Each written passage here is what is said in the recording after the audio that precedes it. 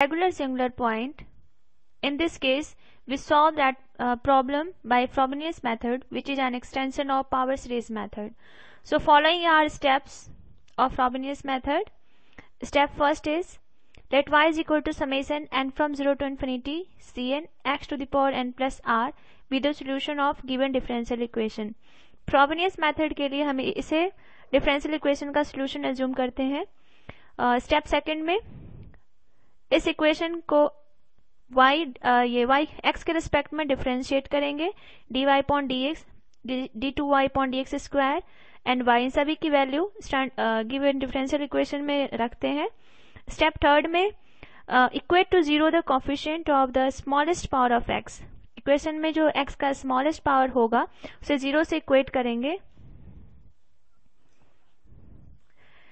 In the identity obtained in step 2 above, we obtain a quadratic equation. The equation so obtained is called indicial equation. Next step, अब जो indicial equation है हम उसका roots find करते हैं. उस roots को सिंबल स्मॉल r देते हैं. नेक्स्ट स्टेप में on the basis of the value of r, following 4 cases arises. अब r की जो भी वैल्यू हमें ऑब्टेन हुई है r1 r2, उसके अकॉर्डिंग हमारे पास 4 केसेस हैं. अब ये जितने अबव मेंशन्ड स्टेप्स हैं इन सभी को हम एक एक एग्जांपल से नेक्स्ट में एक्सप्लेन करेंगे. So for step 5, on the basis of the value of are following 4 cases arises. Case first, the roots of इंडिशियल equation r1 से r1 and r2 are unequal. अगर हम r1 r2 दो root suppose कर लें इंडिशियल equation का, तो first case है कि वो अनइक्वल है and do not differ by N integer. Case second है the roots of इंडिशियल equation are unequal, means r1 not equal to r2 differing bye N integer and making a coefficient of y in determinant. Case 4, the roots are unequal differing by an integer and making a coefficient of y infinite.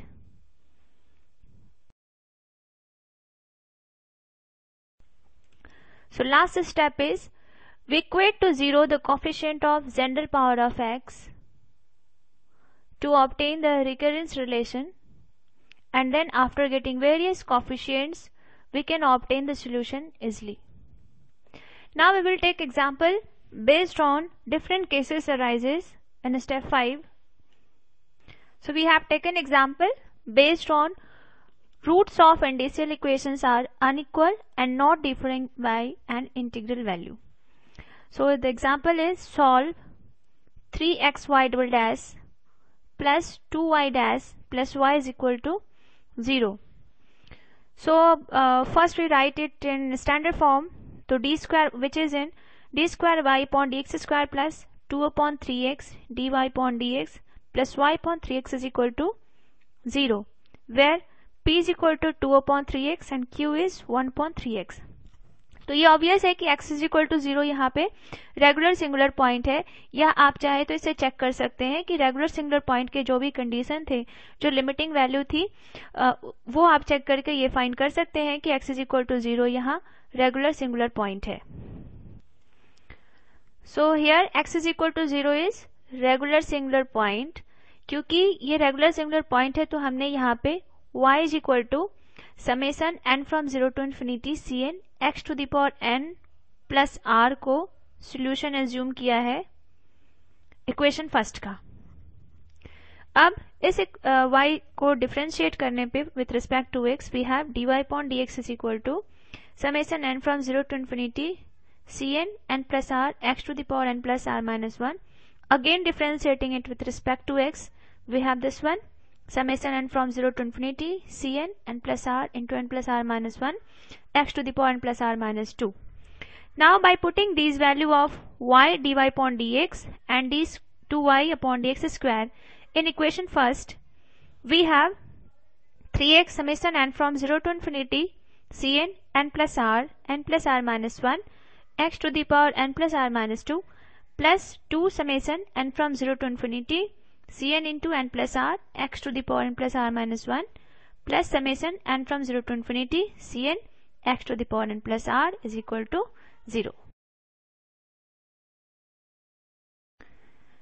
So we have from here summation n from 0 to infinity Cn 3n plus r into n plus r minus 1 x to the power n plus r minus 1 plus summation n from 0 to infinity 2Cn into n plus r x to the power n plus r minus 1 plus summation n from 0 to infinity Cn x to the power n plus r is equal to 0.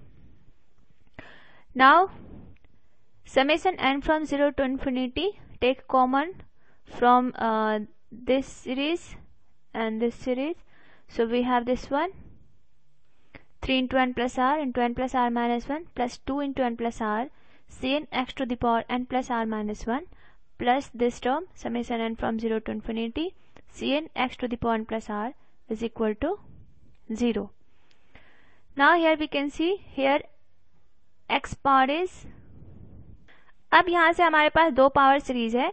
हम already पढ़ चुके हैं कि दो power series को कैसे add करते हैं, तो ये वही प्रोसेस लगा हुआ है. अगर आपको कोई कंफ्यूजन हो तो पावर सीरीज का जो टॉपिक है आप उसे ओपन करके ये पढ़ सकते हैं. ये प्रोसेस बिल्कुल वही है, तो वही प्रोसेस से हमने यहाँ तक ऑब्टेन किया है. Now we have to obtain इंडिशियल equations. So इंडिशियल equations जैसा हमने पहले ही मेंशन किया है कि जो लोएस्ट पावर x का कोफिशिएंट होता है उसे हम इक्वेट करते हैं 0 से. तो यहाँ पे the coefficient of lowest power of x in equation second is x to the power r minus 1 is equal to 0. तो x to the power r minus 1 का कोफिशिएंट है c not r into 3r minus 1 is equal to 0. अब c not की value कभी भी 0 नहीं हो सकती, तो यह r is 0 and 1/3. So इंडिशियल equation के दो रूट हैं 0 and 1/3. Here we see that the roots obtained is 0 and 1/3 which are unequal. अगर हम इसमें से r1 is equal to 0 suppose कर लें और r2 is 1/3, तो both are not equal और ये कोई इंटीग्रल वैल्यू भी नहीं है. r1 माइनस r2 में दोनों रूट का जो डिफरेंस है that is not an integral value. Now we have to obtain recurrence relation. So equating the coefficient of general term x to the power k plus r, which is this one, 3 into k plus r into k plus 1 plus r plus 2 into k plus r plus 1 closes bracket c k plus 1, and from this series we have ck is equal to 0.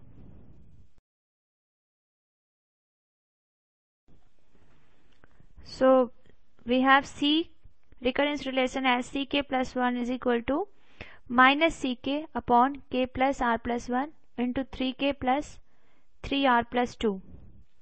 अब हम इस recurrence relation में k is equal to 0, 1, 2, 3 ये सब इसकी value put करेंगे. So by putting k is equal to 0 in equation third, c1 is equal to minus c naught upon r plus 1 into 3r plus 2. अब अगर हम k की value 1 रखें तो c1 plus 1 is 2, c2 is equal to minus c1 upon r plus 2 into 3r plus 5. Because we have already obtained value of c1, so अब इस c1 की value हम यहाँ पे रखते हैं, and after putting c1 in c2, we have c2 is equal to c naught upon r plus 1 into r plus 2 into 3r plus 2 into 3r plus 5. Now for k is equal to 2, we have c3 is equal to minus c2 upon r plus 3 into 3r plus 8. अब अगर हम c2 की value इसमें रख दें तो we have minus c naught upon r plus 1 r plus 2 into r plus 3 into 3r plus 2 into 3r plus 5 into 3r plus 8 and dot dot. So here we have first solution for r1 is equal to 0. अगर हम r1 is equal to 0 रखें तो c1 की value होती है minus c not upon 2. कैसे? अगर हम यहाँ पे r की जगह r1 रखें और ये 0 हो जाएगा तो minus c not upon 1 into 2 that is minus c not upon 2. In similar way c2 में अगर हम r1 इज इक्वल टू 0 रख दें तो c2 इज इक्वल टू हो जाएगा minus c1 upon 2 into 5 that is minus c1 upon 10. अब c1 की वैल्यू हम ऑलरेडी ऑब्टेन कर चुके हैं माइनस c नॉट अपॉन 2, तो उसकी वैल्यू रख के हमें finally c2 is equal to C0 upon 20 मिल रहा है. In similar way we can find C3, C4 and onward.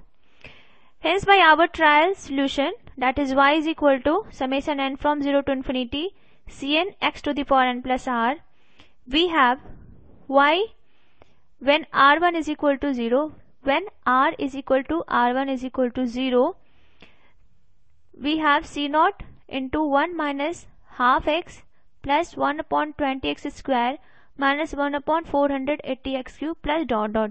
ये कहाँ से आया?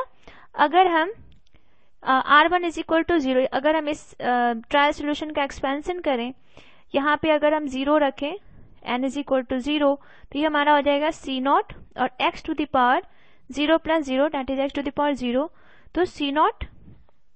सिमिलरली अगर हम नेक्स्ट एक्सपेंशन के लिए अगर n की वैल्यू 1 रखें तो C1 into x to the power 1 plus 0 that is this one. फिर अगर हम n इज इक्वल टू 2 रखें तो फिर हमारा ये होगा 1.20 into x square. In similar way we can obtain this. In similar way, for r is equal to r2 is equal to 1 upon 3, we can obtain the solution.